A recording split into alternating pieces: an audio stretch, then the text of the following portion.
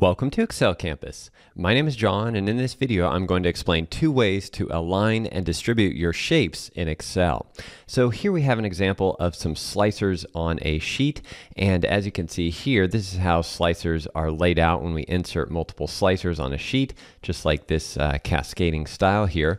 And we typically need to take extra steps to then align those properly. In this case here we have a horizontal alignment where all of these slicers are aligned to the top here, and there's also equal amount of space between each of these slicers. So in this video, I'm going to explain two ways to do this. The first way is the manual approach using some of the tools built into Excel. And then the second way is using a macro or a set of macros to create this alignment. And I also want to mention that this works on any shapes, not just slicers. You can also do this on charts, regular shapes that might be macro buttons, or any shape that's sitting in a sheet in Excel. So I'll first explain the manual approach to this. Before I do that, I just want to give you a preview of the macros and what they can do in case you're already familiar with some of those manual techniques. So here on this sheet, I just have that same set of slicers. I'm going to select all the slicers. I'll first select this slicer, hit Ctrl+A on the keyboard to select all of those. Now I have all the shapes selected. And I have some macros here that I've added to a custom ribbon. The first one here is auto space vertical. So if I just click this macro, that's going to automatically line up my shapes vertically and add an equal amount of space between each of those. As we scroll down here, we also have a macro to do this horizontally as well. So here's the horizontal layout, an equal amount of space, and all of our shapes are lined up perfectly.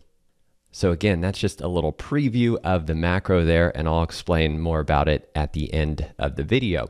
We can also use this same macro and technique for panel charts or multiple shapes where we want to create a grid of shapes like this. And I have another set of macros that does that. And again, I'll show that at the end of the video, but just wanted to give you a preview here of what's possible with these macros. So let's take a look at the manual approach to aligning shapes. So here I have a pivot table. Again, I'm just going to select any cell inside the pivot table, go to the Insert tab, and we're going to insert some slicers here. So we'll insert those same slicers for the region, and then we also want this for the months, quarters, and years, and click OK. And again, this is the default layout when we insert multiple slicers, which really isn't useful at all because they're all overlapping, and we have to take extra steps to align these slicers. So one way to do this manually in Excel is using some of the alignment tools. So again, we're going to select all of our slicers here. We can just select the first one here, hit Ctrl+A on the keyboard. That'll select all of the shapes on the sheet. And then once we have those selected, if we go up here to the Options tab, right here there's an Align drop-down that contains some align features that'll help us align these shapes. So the first one we can do here is Align Top. And again, that'll get all of our shapes, the top of the shapes aligned. So they're all aligned here in a horizontal row. And now the next thing we're going to want to do is add some space to distribute these shapes horizontally there, so we have some space between each of the shapes. They're not overlapping. So one way to do this is I'm going to select off the shapes, and I'm just going to select this shape that's farthest to the right. The year slicer here is farthest to the right, and we're going to move it over to the right here. We're just going to move it way out here. If you hold the Shift key, that'll keep it aligned to the top. And we'll move it way out here. And now I'm going to hit Ctrl+A again to select all of my shapes, and then go to the Align drop down again. And we have this button called Distribute Horizontally. We'll click that, and that will distribute our shapes horizontally. So that's the manual approach there. The problem with this is that you have to guess where this year's slicer is going to be, or the shape to the farthest right. We have to kind of guess where that's going to be. If we don't like the space or the gap width here between the shapes, then again we have to take some extra steps here to go align these. So maybe I want to move this, nudge this back over to the right a little bit, something like this. I will move it over here. Again, Ctrl+A to select all of our shapes, align, and hit Distribute Horizontally. That's going to move them over again. So we have to take some extra steps there to kind of figure out what that width is going to be. If we do this vertically, we can do the same set of steps there, except we'll align to the left here. And then again, we'd have to move our slicer, this first slicer here, way down somewhere on the sheet. and then select all and go here and distribute vertically. As you can see here, they're all overlapping now, so I'm going to need to take extra steps to figure out what that distance is between the first and last shape and then distribute them. So that's how to do that manually. Again, those alignment tools are a great set of tools to know, and I wanted to show those there and share those with you because they do come in handy. However, in this case, I've developed a few macros, like I showed earlier, that just make this process a lot easier. So I'm going to go over to this sheet here, and we're first going to insert those slicers again, just to show this process. So I'll insert those slicers. We had the region there, and then we also had months, quarters, and years. Hit OK. Again, we get this default layout here. And so I'm going to hit Ctrl+A to select all of these shapes here that are on the sheet. And then, as I said before, in the My Macros tab here, I've added a custom tab with some custom macro buttons. And we have these buttons here that will automatically do all of that manual work for us. So the first one here is this auto space horizontal with all of those shapes selected. I'm just going to click that macro button, and that will space all of the shapes out for me. And I've specified a width or space between each of the shapes in the macro, and I'll show that in just a second. You can modify that to whatever you'd like. If we wanted to lay them out vertically, I can just click this auto space vertical button, and that'll lay out all of my slicers vertically on the sheet here with an equal gap width between each shape. And then another benefit of this macro is we'll just go up here and we'll lay these out horizontally. Another benefit here is we can rearrange the order of the slicers as well with the macro. So one way to do that, let's say maybe your boss likes the region slicer over here, but she wants to see the years, then quarters, then months kind of left to right. So one thing we can do with this is just rerun the macro. And before we do that, we'll just select the shapes in the order that we want to see them. So I'm first going to just select the region shape or the region slicer here. Now I'm going to hold the Control key, and then I'll select the year slicer, then the quarter slicer, and then the month slicer. And then I'll go ahead and rerun the macro, the horizontal macro, and that will rearrange my shapes in the order that I selected them in. So we now have region, years, quarters, and months going left to right. It also works vertically as well. If you're enjoying this video, please click that big red subscribe button below the video to subscribe to our channel, and also click the notification bell icon there to get notified when new videos are published.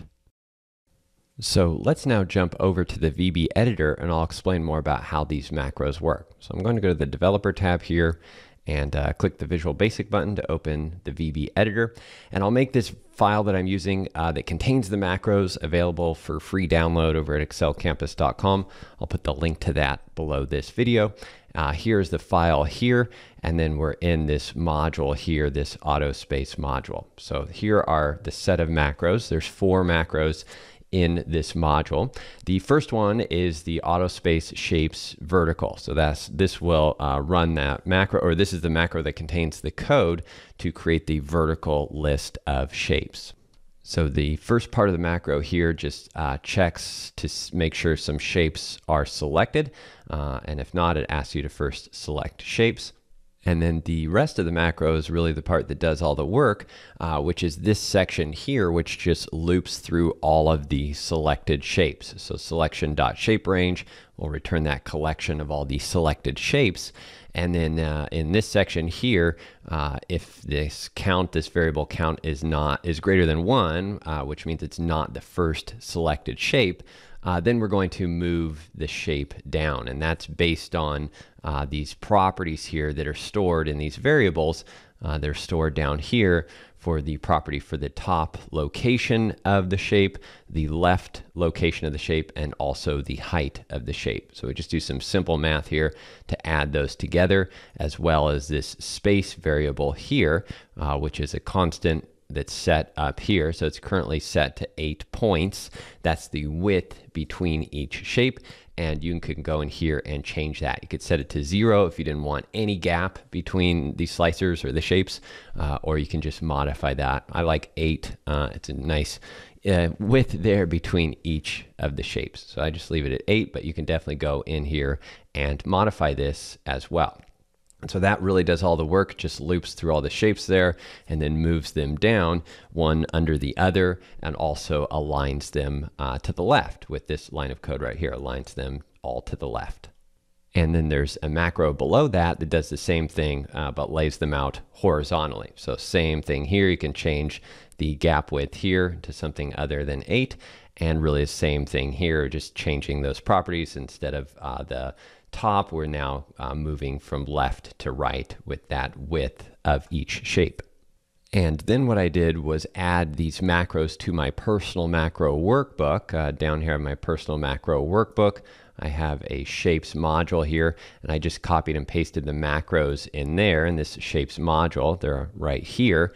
And then I created a custom ribbon in Excel with these buttons right here, and assigned the buttons to the macros. And I have a whole nother video series that explains all of that, including setting up your personal macro workbook in more detail, and I'll put a link to that in the description below this video.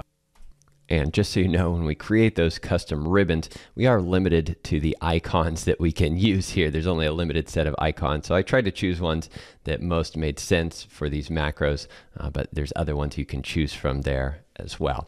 Now we also have two other macros to create a shape grid. So I have another sheet here that will help explain this. In this case, I have charts, which are also shapes. Again, we can do this with any type of shape in Excel. And in this example, we're going to use charts to create a panel chart. And so it's really the same kind of procedure here. Is we're first going to select all of our shapes or all of our charts. I'll first select this first chart here, then hit Ctrl+A on the keyboard to select all the others. And I also have on this custom ribbon here a shape grid vertical macro and a shape grid horizontal macro. So we'll first start with the vertical one. So I'll just click that. In this case, I'll get this input box that comes up that asks me to enter the number of columns I want for the vertical grid. So we'll say 2 columns in this case, and then hit OK. And then we'll also be asked to input the amount of space we want between each shape. So in this case, we'll just put 0 in and then hit OK, and that will line up our shapes here in a vertical fashion. And as you can see, we don't have any space between any of the shapes. If I click off it there, they're nice and lined up perfectly here, and no overlap or anything like that. And then if we want to go back to what we had, which was a horizontal layout, again, we can select our first shape here, hit Ctrl+A to select all the rest. We'll do this shape grid horizontal. Number of rows we want, we'll say 2, hit OK or enter, and then space, we'll do 8 and hit OK. And now we have our shapes laid out like this horizontally with that gap width of 8 between each shape or each chart.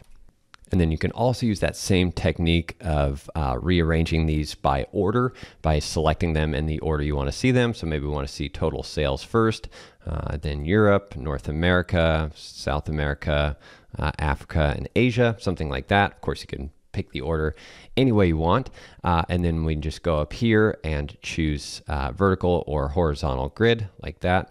We'll say number of rows will be 2. Again, gap width of 8, and we'll hit OK, and that will lay out our shapes like that. And it kind of goes vertically here, so 1, 2, 3, 4, 5, 6, something like that. If you wanted it more of a left to right layout, you could just choose the vertical grid and choose 3 columns instead. So definitely a lot of options here. And you can actually just use these 2 macros here in place of these and just choose one for your either column or row number. And really that might be the ultimate solution here. So again, if instead of using this button here to align them vertically, you could just click this button, enter a 1 there because we just want 1 column vertically. Okay. Whatever space you want, we'll say 8 again and hit OK, and that will line up those vertically all in 1 column. So really probably only need these 2 macros here. Of course, these will be quicker because you don't have to enter numbers with the gap width or anything like that, but really it's up to you, and you can modify these however you'd like. So I hope that helps with saving some time aligning your shapes. Of course, if you have any questions, please leave a comment below. If you enjoyed that video, there are a few simple things you can do to help me out. If you are watching this video on YouTube, click the like button below the video and leave a comment with any questions or feedback. And please don't forget to subscribe to my free email newsletter to get more tips and tricks that will help you learn Excel. Thanks again for watching, and I'll see you soon.